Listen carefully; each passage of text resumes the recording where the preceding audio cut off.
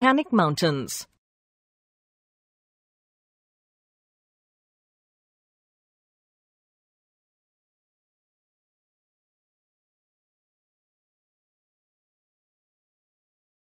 Volcanic mountains are built when molten lava, ash, cinder and dust from deep inside the earth come out on the surface through cracks in the earth's crust and accumulate.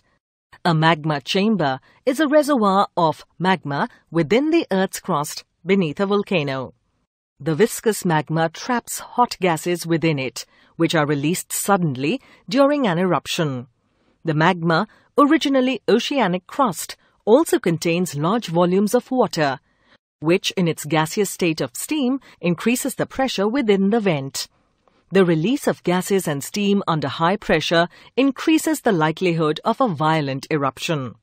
The opening through which lava and other materials come to the Earth's surface is called a vent. The funnel-shaped depression at the top of a vent is called a crater. The rock plug left below the crater from a previous eruption blows off violently, creating a hail of ash and rock. Violent eruptions result in the collapse of the top of the cone. Secondary or parasitic cones are formed on the sides of the volcanic mountain. The cone's steep sides are formed after the sticky acid lava pours slowly down the side of the cone and cools quickly. Each eruption first produces rock fragments, which are later covered by lava, forming alternate layers on the volcanic mountain sides.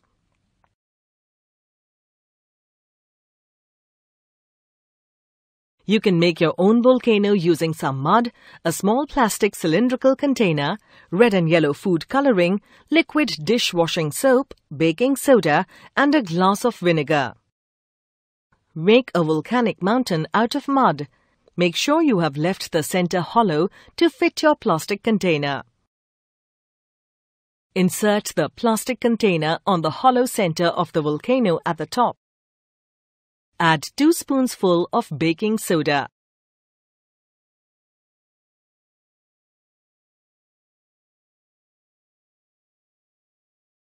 Add about a spoonful of liquid dishwashing soap. To this mixture, add 2 drops of red and yellow food coloring each.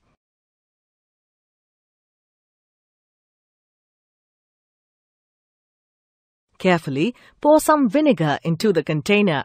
Step back and watch the volcano come alive.